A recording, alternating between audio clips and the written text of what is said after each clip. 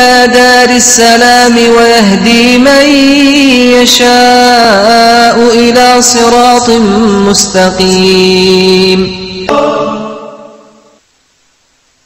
Bismillah, alhamdulillah, you're watching Lifting the Fog, clearing the misconceptions and misunderstandings and misrepresentations about Islam and what it teaches. I'm your host, Yusuf, and for the next little bit in this segment, I'd like for us to deal with the subject of Muhammad sallallahu alaihi wasallam, peace be upon him. What is the role of Muhammad, peace and blessing be upon him, in Islam? First of all, I'd like to mention that unlike other religions who have the progenitor as being the one that they worship, for instance, Buddhism worships Buddha, Christianity worshiping Christ, in Islam, the person who is in focus, Muhammad here, is not worshipped, but rather the God of Muhammad is worshipped. This is a very important aspect of Islam to know about this. In Islam, the understanding is that anything in the creation is not the creator, and whatever is there that can be seen or heard or touched is something that can't be worshipped because it was created by the Creator. This means that there isn't anything that is acting as an intercessor for the Muslims. There's nothing that we can pray through to take our prayers to the Almighty.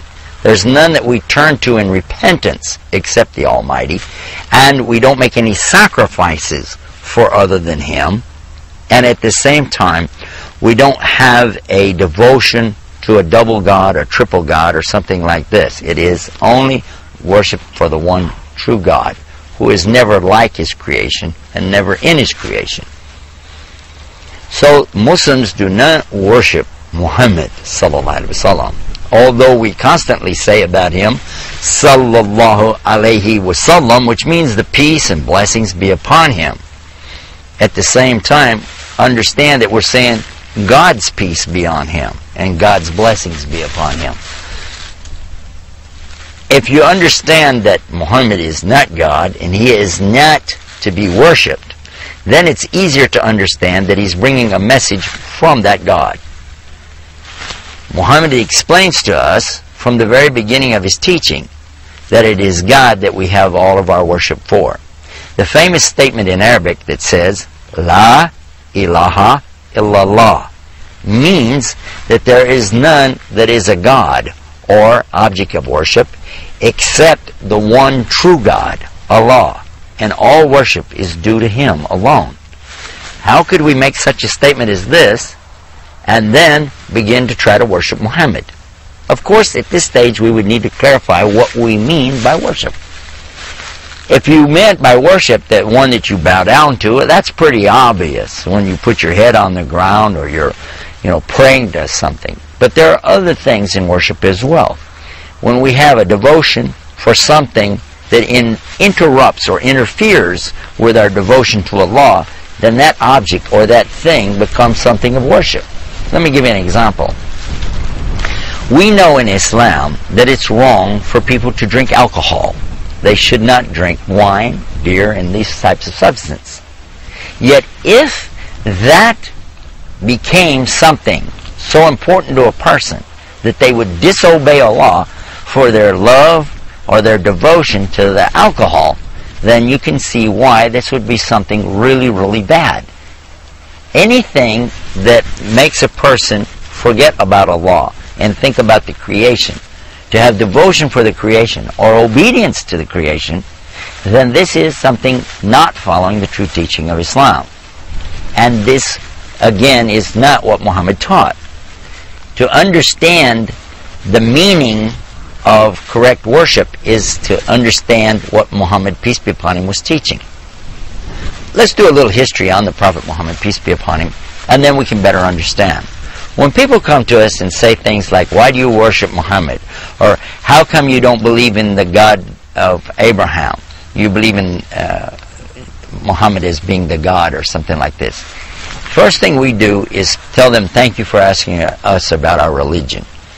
In our religion, it's imperative we always tell the truth. We can't lie. If we do, we can go to hell. Additionally, that we have the proof. Everything about Islam is preserved, and we can look real easily to the books and the texts that are there, the manuscripts are still in existence. The work of memorizing the Quran and the Hadith, the teachings of Muhammad, has been going on for 1400 years.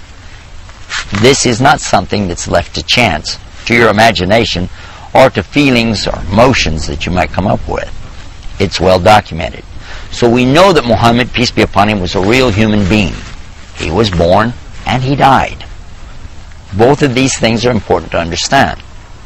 Additionally, Muhammad ate food and he had to sleep.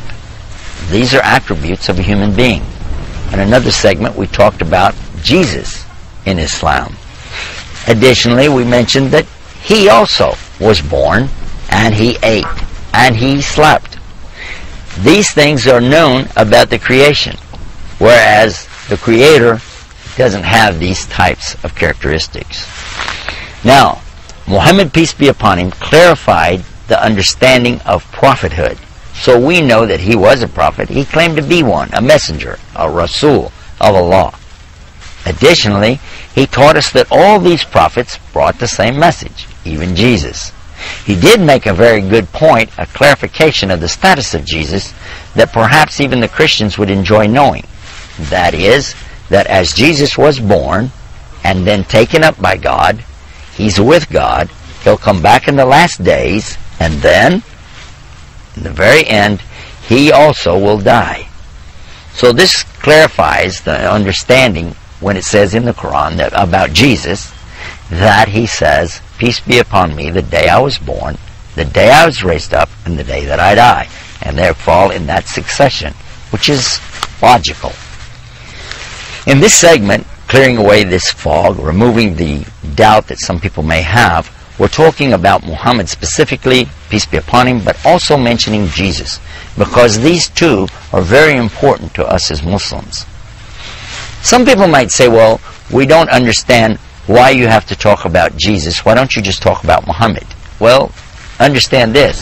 We don't make up our religion. It's not up to us to decide what's in the Quran, nor is it up to us to decide who or how to worship.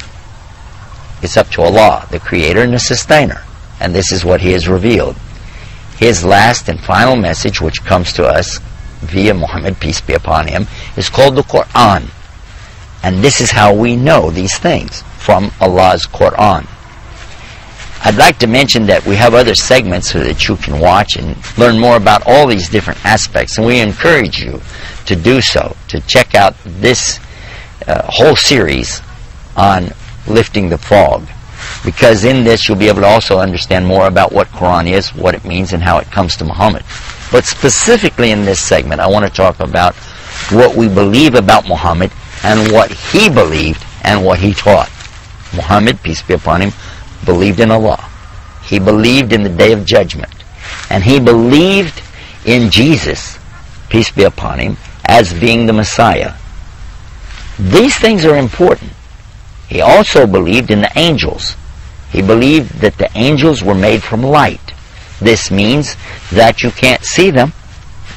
You don't see light. You only see what it reflects off of. Also, he believed in the books of Allah. This means not only the Quran, but the books before. Now, there's no book going to come after the Quran. It is being preserved by Allah until the last day. The previous books before that, every one of them were from God, according to the teaching of Muhammad, peace be upon him. In the Quran, Allah speaks to us about the Torah. The Torah is the law that came with Moses. But Allah also speaks about the Suhuf, Ibrahim wa Musa. Suhuf is coming from a word in Arabic that means scripture or manuscript. These scrolls or manuscripts also were from God originally. As it was dictated to them, those prophets, by the angel Gabriel, the same angel who came to Muhammad, they recorded these things and then taught their people. And Muhammad, peace be upon him, believed in this. He believed in those original teachings, in those scrolls, manuscripts that are coming through the angel Gabriel, and then to these prophets. He explained to us that just as Abraham and Moses and David and Sulaiman had their revelations, so did Jesus.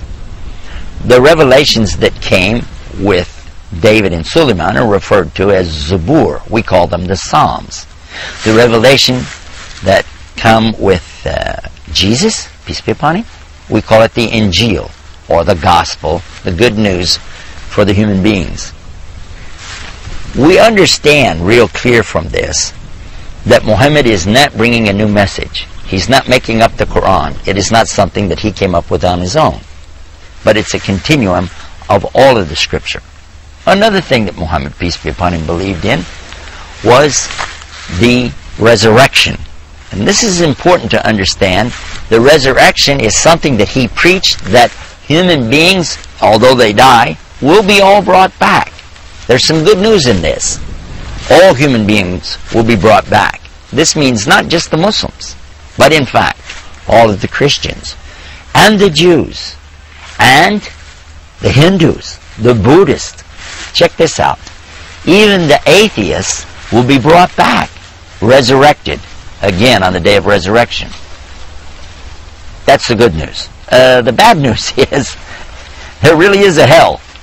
There really is a paradise. That's more good news. But the bad news here is that not everybody being resurrected is going to go to paradise.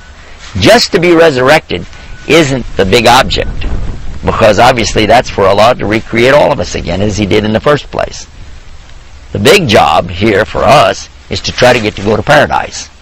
So when we talk about Muhammad, peace be upon him, believing in the akhir, or the afterlife, or the resurrection, Yawm al-Qiyamah, which means to stand up again, and that's exactly what will happen. The people will be brought back. And all of this is being taught to us from Muhammad, peace be upon him, as a prophet. Not as a god, not as a son of a god, but rather a messenger, confirming the message that came in the past and presenting the last and the final message in the last revelation for us to see. Now, I want to take a break, and then I want to come back in the next segment and continue understanding the role of Muhammad in Islam. Sallallahu alaihi wasallam.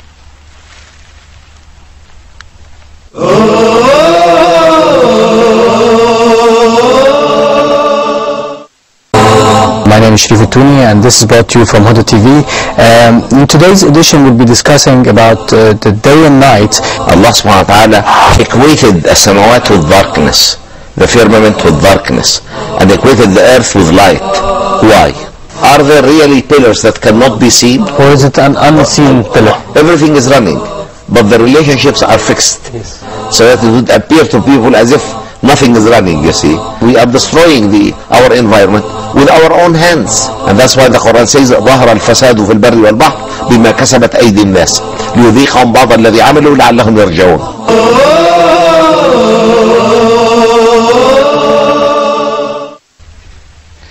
Bismillah, welcome back. You're watching Lifting the Fog, the misconceptions and misunderstanding about Islam. We're in a segment talking about the role of Muhammad, peace be upon him, as the prophet in Islam. We're specifically dealing with the issue of what is his job and what do we believe about him. We've already discussed that we don't really see Muhammad as being a god or a son of a god or having a relationship with God that makes him a partner with God, but rather a servant of God. Now, he has a distinct name in Islam as being a Rasul, it's a title, and Abdihi, which means he is a servant of God. Abdullah means servant of Allah, and certainly Muhammad is this, and so are all of us, really, servants and slaves of Almighty God. Having said that, Muhammad as a prophet, peace be upon him, had certain things that he taught us that are essential to have the correct aqidah or belief in Islam. One of those is to believe in the oneness of God, that he's unique, he has no partners, he's never like his creation. Another thing he taught us is how to worship God. Not by worshiping something in the creation, but worshiping God directly. This was one of the most important points that he insisted on when he taught us about what is the right belief and what human beings need to do. in the Quran